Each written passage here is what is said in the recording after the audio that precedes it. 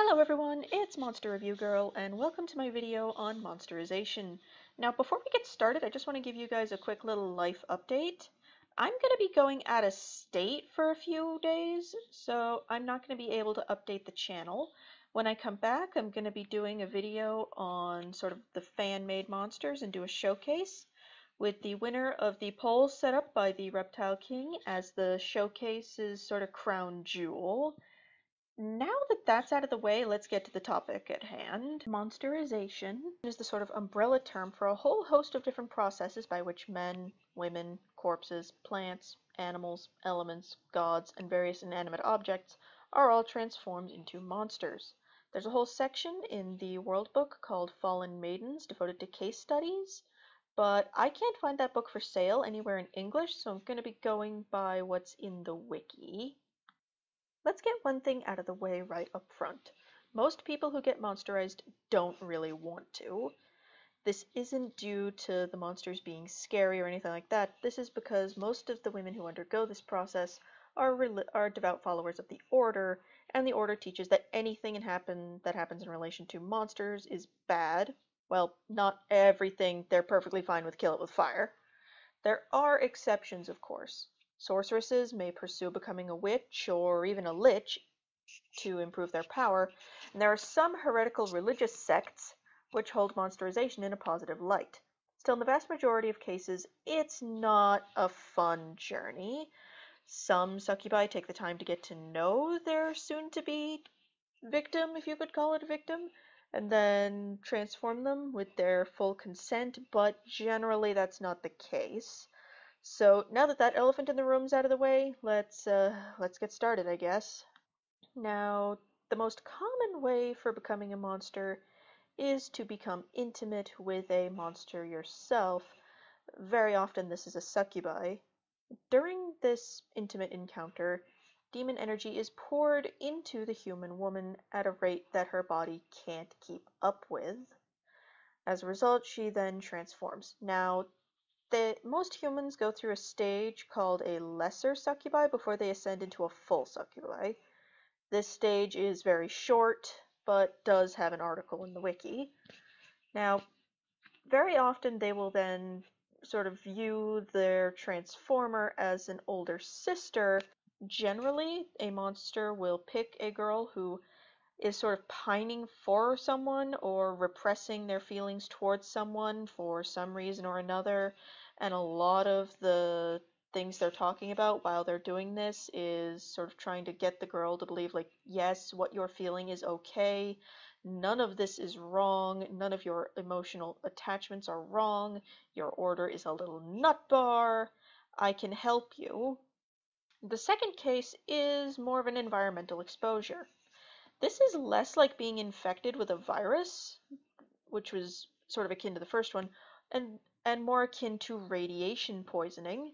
With the radiation growing more intense, the closer and closer they get to the sort of epicenter of the territory. This is kind of why nobody sent to slay the current demon lord has actually succeeded in doing it. Only 2 people have done it so far, but they were on the verge of being transformed themselves by the time they reached the Demon Lord, and were sort of given that last little nudge by the lady herself. So far, in the 300, 400, sometimes 1,000 years, the wiki is a little inconsistent, that the current Demon Lord has been in command, no hero or heroine has managed to face her without joining her and becoming a monster. Being transformed by environmental exposure is the first one we'll go into where you can become something other than a succubus. If you drown at sea, you have good odds of your body being infused with demon energy from the sea and transforming into a creature called a nereid. Oddly enough, there is a way to be transformed after being injured by a monster. Now, monster physiology can't technically injure humans anymore, at least not physically. It can, however, injure the spirit. External wounds caused by the claws and fangs of a werewolf, for example, would cause energy to come out of the body instead of blood. After spirit energy comes out, demon energy goes in.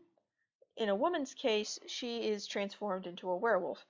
These injuries don't cause any pain, same as with any injuries inflicted using a sword made of a material called Demon Realm Silver. Demon Realm Silver, despite the term, actually refers to any metal infused with energy from the Demon Realm.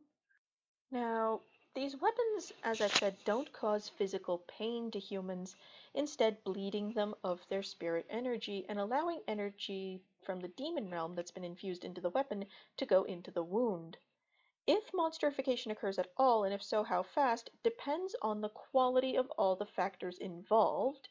Now, if the weapon is low quality, the energy is low quality, and the skill of the one wielding it is low quality, monsterification may not even occur at all. On the contrary, if the sword, for example, is being wielded by a Dullahan, basically headless horseman chick, I'm going to go into that later, master fencer wielding a sword made by a Cyclops, again going to go into her later, artisan with the concentrated energy of a Lilim, then even the slightest scratch can result in a monsterification. A wielder of such weapon would leave a mountain of monsters in her wake rather than a mountain of corpses. Which, honestly, I don't think any of them will really object to, because again, monsters don't like killing people.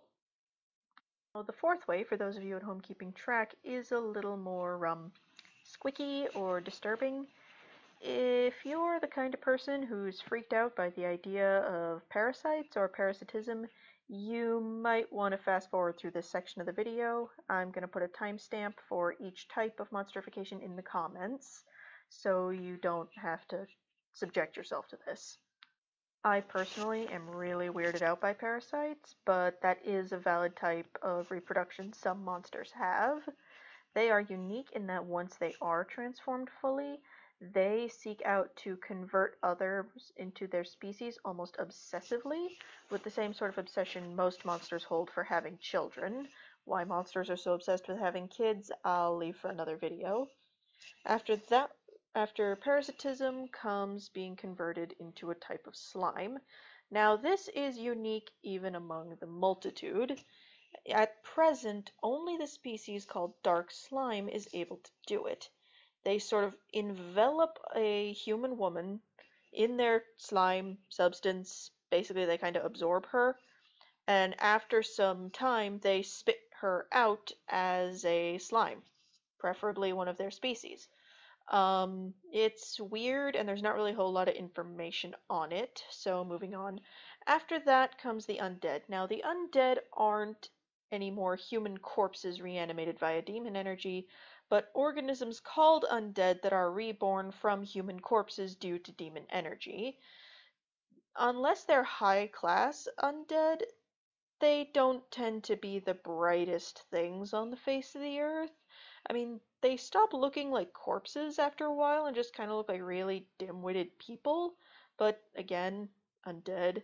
Ugh, moving on. This next type is seemingly limited only to priests and others who have taken up vows of, well, priesthood. The one who governs this type is a being called the Fallen God. They regard falling from grace as sort of a good thing. Sometimes they will sort of insinuate themselves into places where the chief god is prevalent, especially when someone has a shaken faith. Then they can sort of wiggle their way in and turn this person. Due to this, if being corrupted this way is the only way they're being turned, instead of becoming a succubus, they would instead become a creature called a dark priest. I will go into those two in another video. After that is ritual. If corruption is what happens when a normal priest loses their way, then ritual is what happens when a deemed heretical sect gets a little freaky. Races that can change human women into monsters have had that ability to begin with. They aren't necessarily the only ones, though. Though it takes time, various spells and rituals exist to turn other humans into monsters. One of them is the ritual of the snake god, performed by a snake-worshipping faith. They view the monster echidna and snakes in general as symbols of bountiful harvest, eternity, and sort of a celestial femininity or divine womanhood. As they are symbols of power, they can sort of, it's very quick and easy for an echidna or even a very powerful lamia or medusa to immediately draw themselves a cult. They can transform others by gathering up energy and then dispelling it into a group of snakes. Then there's a special ritual that's undergone, and a human woman will then become either a lamia, a medusa, or an echidna. Now, the type she turns into depends on how much energy's been discharged, and that's variable. Basically, this is a good one for making exclusively snake-based monsters, but it doesn't really, we don't know if this works for any other types. The next one, this one's basically a little more of a be careful what you find, and that's various energy imbued possessions. Cursed equipment is still very much a thing. Once a human puts on a piece of cursed equipment, they can't take it off. A lot of times, this is presented with a boon, a heightened sense of smell, freakish strength, or the ability to cast certain types of magic. However, if worn for a long time, more and more demon energy will leach into the user. By the time they notice this change, it's too late. They've already transformed. There's that, yeah. The 10th type is the one I mentioned in my mana video that only affects like 2 types of people. If a man who is gay or a person who is assigned male at birth transgender is infused with enough demon energy to become an incubus, they can then choose to gain more and more and more energy to the point where they can perform the same where they can shut down their own spirit energy production and become a monster themselves. If the man transformed is gay or homosexual, they will stay looking male and become a creature known as an elp, the sort of male form or morph. However, when a man, or well, I can't really call them men, sorry about that, when a person who is assigned male at birth and would nowadays be referred to as a transgender person reaches that point, though, they gain a morphology that's hyper feminine and sort of, look at how girly I am. I'm a woman now. I am a monster. I'm me. These 2 types are, while they are the same species, they look different enough that people will sometimes confuse them for separate species. The final type, and one of the more insidious, short of energy infusion from territory, is tainted food. Food gathered in the demon realms is thick with demon energy. Out of all of them, the fruit called the prisoner fruit is especially notorious. By eating this, you turn into a monster over time, and it has a based on the wiki, it has a moderate addictive property.